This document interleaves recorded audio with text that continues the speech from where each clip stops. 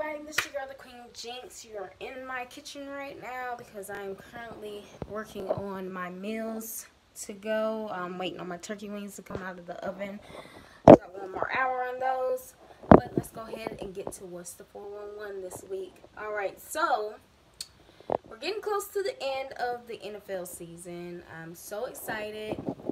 A lot of teams are making it to the ending playlist. I'm tired of this thing not fucking working. Okay. So, yeah. So, we're getting to the end of the NFL season, and of course, NBA is starting to get intense now. I haven't really took the time to catch up on my NBA stats, so I'll definitely keep you guys up to date with that. But as far as I know, and that I remember from the last time I checked the standings from before the games yesterday, Philadelphia is still number one the last time I checked. And of course, a couple people got bumped up to the top 10, which is great, fabulous, wonderful, messy. Alright, so also I want to talk to you guys about how you should be more attentive to the signs your body gives you when it's time for you to go lay your ass down, or signs that your body gives you when you're stressed the fuck out. Me personally, signs that I get all the time: acne. It's like the number one thing that always fucking happens to me when I'm stressed out or when I'm going through some things. So now I'm taking initiative to, be mindful of the things that stress me out, try to stay away from those things, or just try to not let it get to me, because I'm the type of person, I will sit there, let stuff build up, and then when it's time for me to explode, I explode, and I hold no remorse. But, I take time to now definitely meditate, exercise, which helps relieve a lot of stress in my life. Also drinking more water now, which is part of my resolutions or one of my day-to-day goals that I'm trying to work on and get better at. So, and of course this meal plan shit. So, we're going to see how this goes. I'm going to try to work it out until my birthday comes, because I'll be 25 this year on the 25th of May. So, I'm so excited about that. I also want to talk to you guys about the meet and greets that are coming up. I'm going to have one at the end of January, and then I'm going to have another one in February. And for the Floridians, I will also be there in May for my birthday. So if you guys are in Orlando, Florida, you're more than welcome to come and celebrate my birthday with me in May. And hopefully we can all turn up and have a good time. Also, I wanted to talk to you guys about a couple of reviews that I wanted to touch base on. Of course, Cardi ended the year and started the year off. She ended with Bartier Cardi, which I love that song. I just got done listening to it. It's amazing. Featuring 21 Savage, and of course he just got to do the utmost as always. And then of course she came out with the new song. Well, not even her song, but she features on a remix of Bruno Mars' Finesse, which was on his 24K album. The song with her on it just adds more flavor to it. The song already originally with Bruno on it was amazing, but now that we got a little hip-hop kick to it, really bringing back the In Living Color scenes and everything was amazing. I love how they did the whole video. I really appreciate them for bringing out back the 90s era. And I just happened to go in the store the other day, and I see a lot of 90s stuff starting to come back into trend again. And I'm just like, you know what? 90s was that decade. Like, everybody loved the 90s. Even the older generation could tell y'all. Like, yeah, 90s was the shit. Like, hair, asymmetrical cuts, the big gold bamboo earrings, the little rope chains, all that shit. The big ass watches, the pinky rings, all that stuff, and of course the fly ass colors and the outfits and stuff like that. So it was no doubt, without a doubt in my mind, that they hit it off correctly, and I'm so appreciative of that. Also, another review that I wanted to do was talking about the movie Bright with Will Smith, and I don't know who the grunge looking nigga is in actuality. I don't know his name, so if y'all know, y'all comment below. But yeah, Bright was definitely a good movie, very entertaining, and of course Will Smith always got to put his little underlining comedy in there. But as far as the reviewers, I don't understand why they said it was a bad movie. I enjoyed it. It was action packed. I love action movies. And like I said, of course, Will Smith always got to add his little comedy in there. So he definitely gave it a more modern feel and not made you feel like, oh, the only thing they're talking about is racism and, you know, how different people get treated and all this good stuff. Um, but I just feel like, you know, the movie definitely pointed out a lot of stuff that's going on in today's world. And I feel like the critics just didn't want to bring attention to that. But it's happening. Like, critics, I'm sorry. No matter where you go, movies are going to replay what the fuck is going on in real life. Like, it's not something that can be stopped. It's not going to ever stop. Just like how music always speaks on what's going on in the streets that nobody hears about. It's going to continue to happen because, like Twitter said, why they're not banning Donald Trump is because even though he says the off the wall things that he says, at the end of the day, it's up to Twitter to bring attention to the public about the things that is being done. And I just feel like if he didn't have that outlet, he will have nowhere to put this bullshit that he's putting out, because that's all he's doing. He's just talking outside of his neck, saying that he got a bigger butt than Kim. And I'm just like, I don't want to be a part of that. Like, I have nothing to do with that beef. I don't know them folks over there, you feel me? Like, prayers to them. You know, I hate that your dictatorship is the way it is, but I didn't make it this way, you feel me? I had no control over how y'all shit ended up. I wasn't here umpteen years ago. I didn't create these dynasties and these emperors and these rulers over country. I didn't create none of this shit. You feel me? So I feel like I'm not about to be a part of it. Just another reason why I would never fucking go into the army. You know, salute to all my soldiers. Power to you, but it won't be me. You feel me? I'm not fighting another man's fight. You feel me? I feel like the president and the fucking dictator need to be fighting. If y'all want to do all this war shit, it need to be the leaders. Okay? It doesn't need to be innocent people that have nothing to do with nothing. We shouldn't be a part of the shit. And I just feel like it's ridiculous.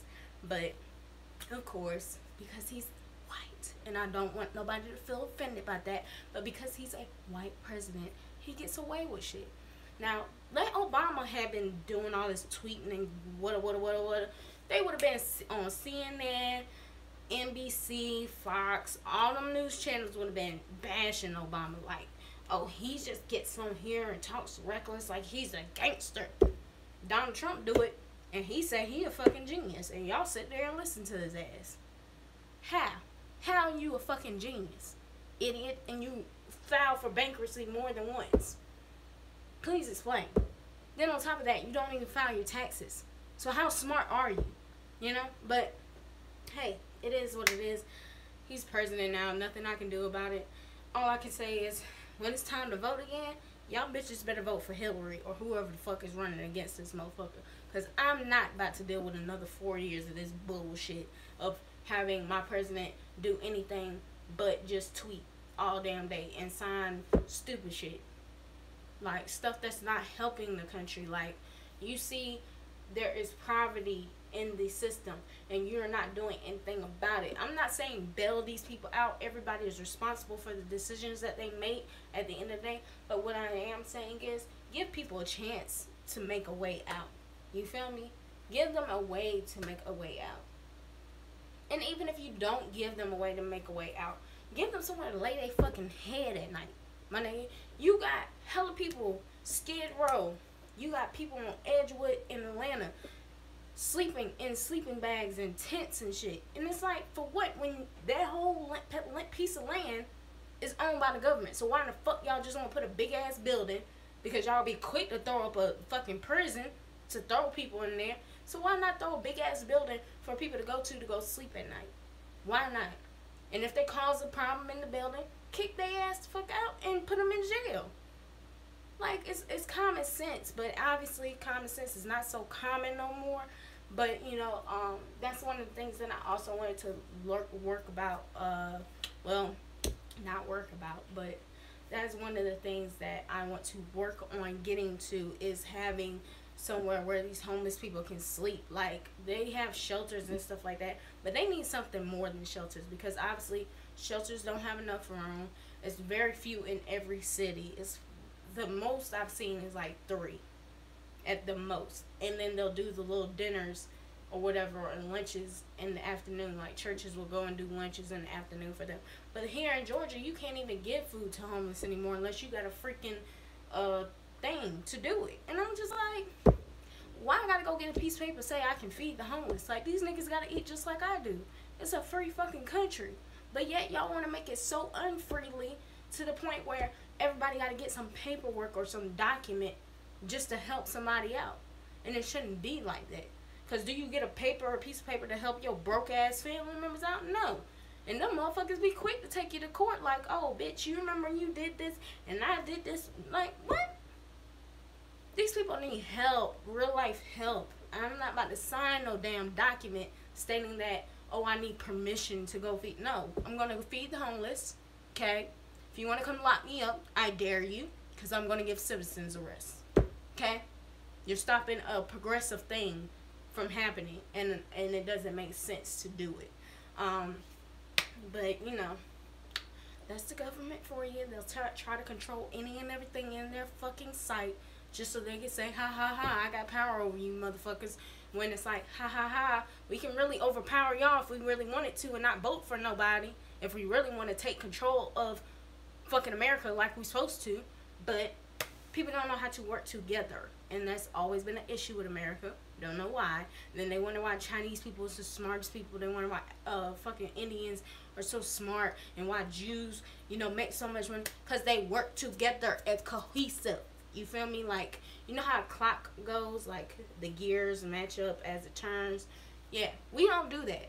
You feel me? If the clocks can't do this and do all that, then ain't no working together. That clock is fucking broke. But you think anybody cares? No, because everybody out here for self. And it shouldn't be that way. If you're going to be out here for something, be out here for a bigger purpose.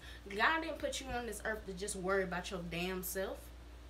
But half y'all insinuate that, and half y'all be acting like that's what the fuck it says in the Bible, and it does not. Not once did God say, oh, I want this person to do this, I want this person to do that, and I want this person to just do this. No. Everything you doing is for a greater purpose. Remember that.